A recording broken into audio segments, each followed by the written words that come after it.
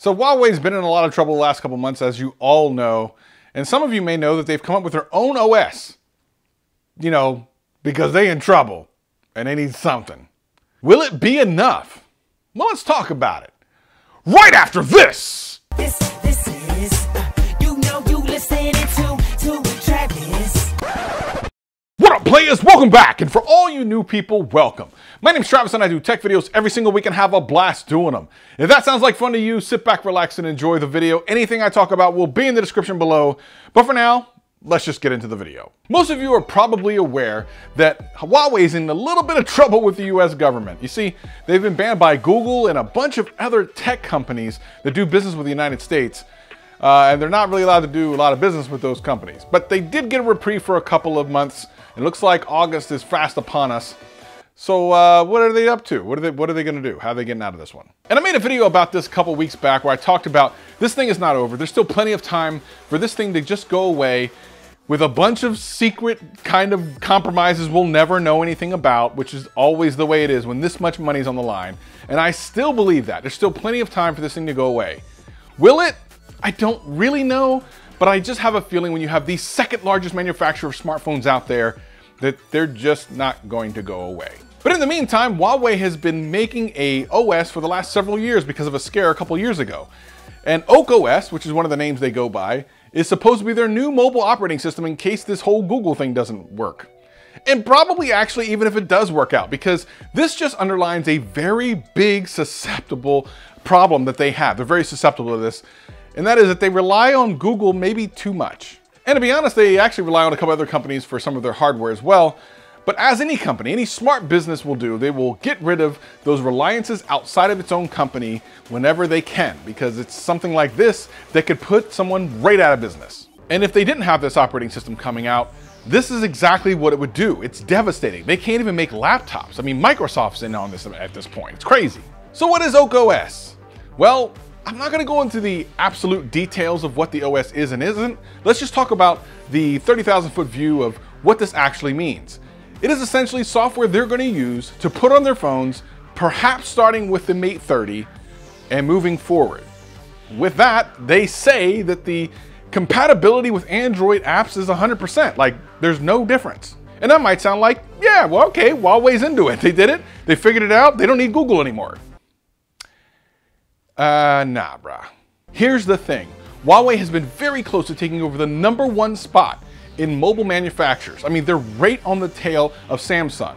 This whole Google thing has them on the ropes and they might slip down the rankings here. They've already said that their earnings are gonna be down a lot in the next couple of weeks. But here's the, let's think about this. Everyone settle down. So much is on the line here, and the only way they're ever gonna hit #1 is if they can get into the United States. That's right, selling their phones easily in the United States. Sure, you can order them and import them and all this other stuff, or at least you could previously, but it wasn't easy. You couldn't go into a store and get a Huawei phone. It just wasn't a thing here in the States. And I wanna make it clear, I have an international audience. There are people all over the world that watch this channel.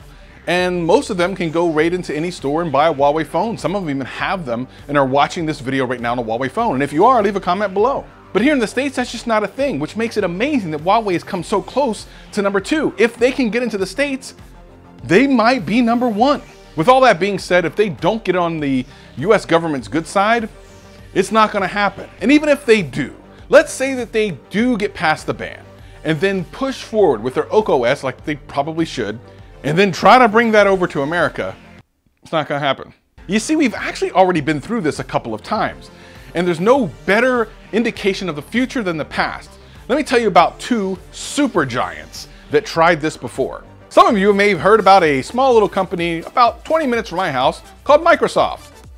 Did you know they used to have a phone operating system? Some of you did. Some of you own those phones. As a matter of fact, I have one over there. It was actually one of the better phones for very inexpensive. There were a lot of different levels to their phones. They didn't really go with like a super high-end smartphone. They had some nice ones, but they had a lot of inexpensive ones. And they ran great with about 5 apps. Because, you know, Windows OS. You would think from the outside looking in that the #1 operating system on desktop could easily have the #1 OS in mobile. All they have to do is just make a mobile version of the desktop and you're good to go, right? It's not the way, no, didn't, nope, nope. So some of you might be saying, well, of course, that's way different. You had to get completely different apps rewritten. It's a different operating system. All right, fine. But essentially what Huawei is doing is building upon the guts of Android. Of course, they say that the compatibility with Android apps is going to be, about 100%, which means they're probably using the underpinnings of some type of Android, probably the open source version. There's actually another company that did something similar to that as well. We're talking about Amazon here. Now, here's the thing. In America, Amazon is huge. Overseas, you're probably aware of Amazon. You may even order something once or twice.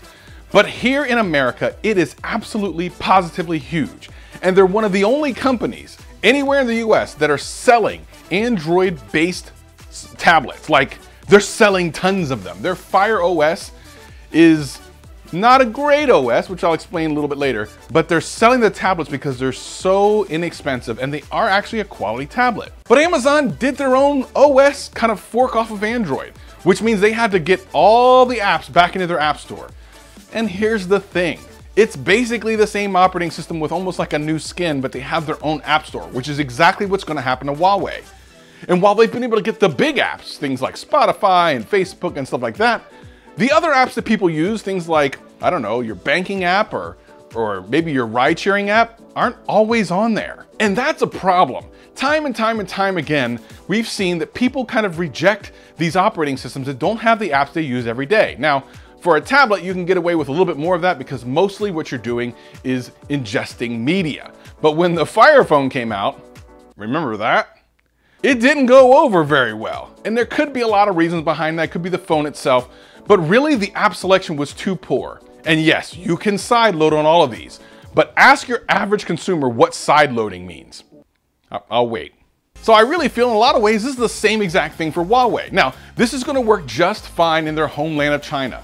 They sell way too many phones and have too much loyalty over there to fail. Like, they're just not gonna fail. It doesn't matter. They will win in China.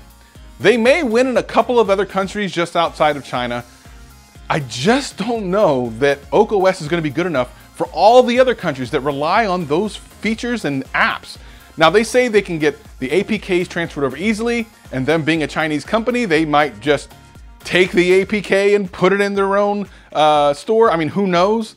But then the updates and everything still have to be done by the developer. And unless they're gonna be paying developers lots of money, this isn't a winning combination. Again, Amazon's huge, and they haven't even really been able to do it, even though they're still around and still selling tablets. So listen, worst come to worst, Huawei's gonna be fine in their own country. I just don't see how this operating system can be anything but a small little piece of an overall world. And I think they might actually start slipping down the rung from number 2 to number 3 to number 4 to whatever.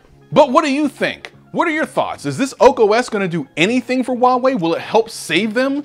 Should they still just come back crying to Google, begging them to allow them back on the platform? Of course, it's not even Google's choice at this point. They have to go to, the dude in the White House. You know that dude. But let me know in the comments what you think. Maybe you can change my mind and, you're probably not going to, but listen, you can try. If this video helped you out anyway, hit that like button, hit that subscribe button, and hit that notification bell. And if it didn't, hit that like button, hit that subscribe button, hit that notification bell. I'm here every single week, having a blast. Hope to see you again real soon. Peace and love, peace and love. I bet you there's some sales on Huawei phones.